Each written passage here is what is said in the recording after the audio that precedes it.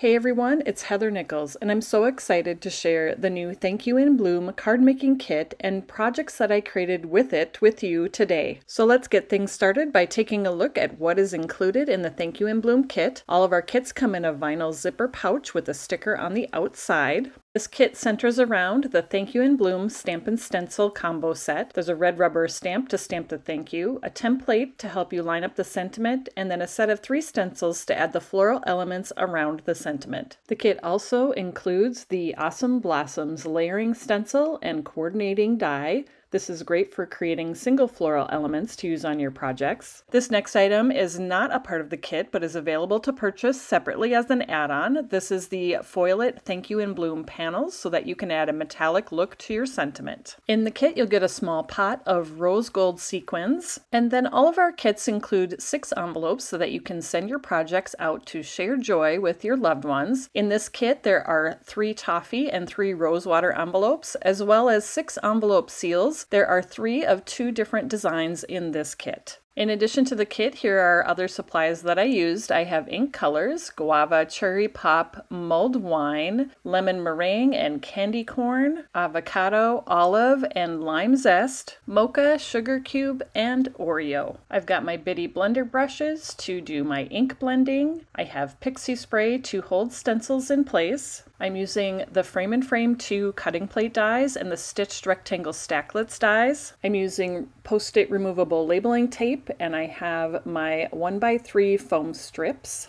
And for a liquid adhesive, I'm using Multimedia Matte. For adding splatters to my project, I have Copic Opaque White Ink, Chocolate Truffle Liquid Watercolor, and a water brush. I'm using Silver Deco Foil for foiling. And then finally, I'm using the white Tiny Diamonds from the Tiny Diamonds Bold set on one of my cards. I'm starting things off by foiling with my Minc machine. I have my Minc machine set to like either a 4 or a 5 when I'm foiling on cardstock. The hotter temperature ensures that that foil is going to transfer well. I cut a piece of the Silver Deco foil to cover the panel, and then I'll layer that foil onto the panel pretty side up so that shiny silver side should be showing. I set the panel and the foil into the carrier sheet and sent that right through the Minc machine. Once the panel has gone through the machine, you can peel off the foil to reveal the foiled sentiment. You can also stamp your sentiment with the Thank You in Bloom Stamp and Stencil combo set. The template in the set will ensure that you have your sentiment lined up exactly like you need it to go with the stencils. I'm setting this up right in my MISTI. You're just going to layer that template right on top of an A2 size piece of cardstock. Set that Thank You sentiment stamp right into the openings on the template. Close the lid of the MISTI to pick up the stamp,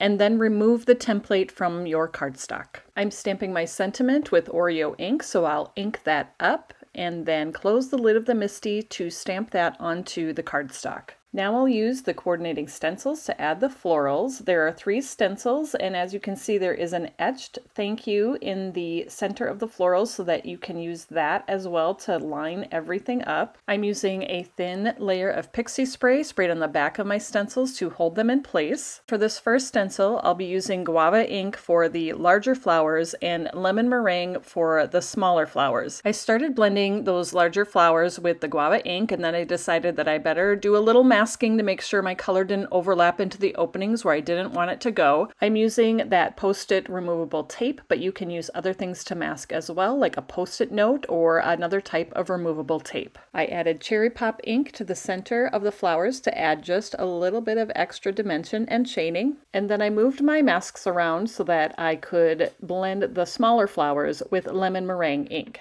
And then finally for this first stencil, I added a bit of shading to the center of the Lemon Meringue flowers with Candy Corn ink. The second stencil includes the greenery and the centers for the larger flowers. Once I had the stencil lined up, I added the leaves to the Guava flowers with Avocado ink, and I shaded that with Olive ink. And I added the leaves to the Lemon Meringue flowers with Lime Zest ink. Finally, for the second stencil, I added the flower centers to the guava flowers with mulled wine ink. The last stencil includes lots of tiny flowers in the flower centers for the lemon meringue flowers. And so I did this all with sugar cube ink, but then when I took it off, I decided I wanted the flower centers to be a darker color, so I put the stencil back and added those flower centers with Mocha ink. I stenciled my foiled panel the exact same way. The only difference is for the tiny flowers on that third stencil, I used candy corn ink. Now let's create some single floral elements to use on our projects using the Awesome Blossoms layering stencil. I took an A2 piece of cardstock and cut that in half, so I have a piece of cardstock that is 2 3/4 inches by 4 1/4 inches. Line this cardstock up with the left side of the stencil, and that's the only side of the stencil we're going to use right now. I'm using the Post-it removable tape to mask off the areas that I don't want to add color into, and then I'm going to add color to the flowers. I'm adding the same colors that I did when I showed you how to do it with the Thank You in Bloom Stampin' Stencil combo set. Once I have the left side of the stencil all done, then I'm going to shift the stencil over to the other side, and this side of the stencil is going to add the details like the flower centers and the details to the leaves. When I'm all done with my stenciling, I have a piece of cardstock that's full of all sorts of flowers and leaves that I can cut out and use on my projects. I stenciled the Awesome Blossoms layering stencil on a piece of sugar cube cardstock as well, and now I'm going to use the coordinating die to cut everything out. This die lines up right over the stenciled flowers and leaves, and with one pass through your die cut machine, it'll cut out all of the pieces at the same time.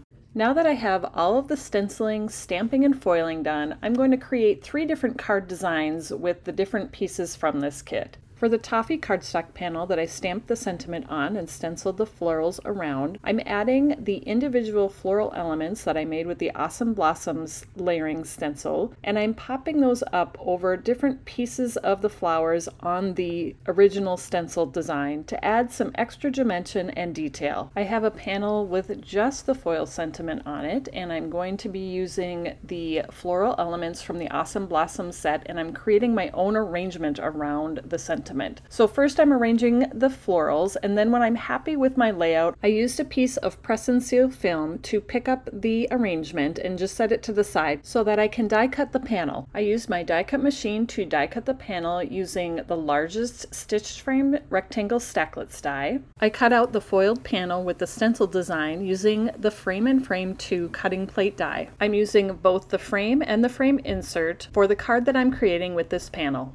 For the Toffee panel, I decided to cut out another frame using the Frame and Frame 2 cutting plate die to add around the outside of the stencil design. Okay, let's finish putting these cards together. For this panel that I cut out with the Frame and Frame 2 cutting plate, I'm adding some tape to the back just to secure the frame to the frame insert. I added the 1x3 foam strips to the back of the panel and attached this to a Toffee card base to finish this card. Next, I added the frame that I cut out with the Frame and Frame 2 cutting plate die around the edge of the Toffee panel. I did adjust some of the pieces that were popped up so they overlapped the frame just a little bit. Next, I added the florals back onto the panel that I arranged and had picked up with the press and seal. I'm adding foam adhesive to the back of the flowers, and then I'll lay that right over the top of the panel so that everything is adhered in place just perfectly. I added the Toffee panel to a sugar cube card base and added the other foiled panel to a Toffee card base. As a finishing touch on this card, I used multimedia matte to add